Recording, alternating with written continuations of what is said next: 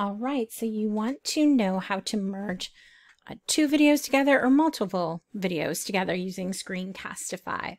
So I've opened up one video that I've already recorded. I just went into the Screencastify editor, and now I want to add another video after it. So I've got this little bar, right? Let me move it so you can see. Nope, there we go. See how I'm moving that bar? I just put that bar after it.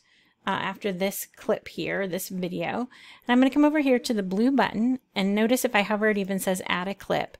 Where am I getting this clip? Am I getting it from my computer? Am I going to upload the clip, or is it already in my Google Drive? So I'm going to go ahead and click Google Drive. It opens up your whole drive where you can find it, or you can just click your videos. It's probably the most recent one you've done. Will be at the top.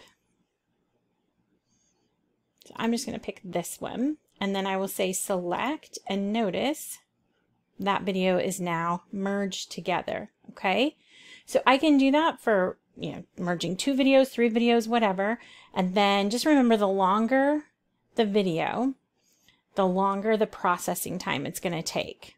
So 10 minutes and under, your processing is pretty quick at under an hour, but you get over 10 minutes, and depending on how many people are currently using Screencastify, that processing time could reach 2, 3, 4 hours. I've even had something process overnight. It just wasn't processing fast. So keep that in mind. Longer the video, the longer the processing time. All right, so I am ready. I just want those 2 clips together. I simply come up here and say export. And how do I want to export it? I could do an MP4 that would download it to my drive, or to my computer, or I can export it to Google Drive in that same Screencastify folder. So I'm going to pick export, and I'm going to say merged video. You call it whatever you want. And remember, this one, when you click export MP4, it's just downloading to your device. The other option would have gone to your Google Drive.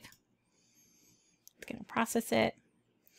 If you download it to your computer, it's a quicker process. Sending it to your Google Drive is the longer process, the longer time you have to wait. Okay?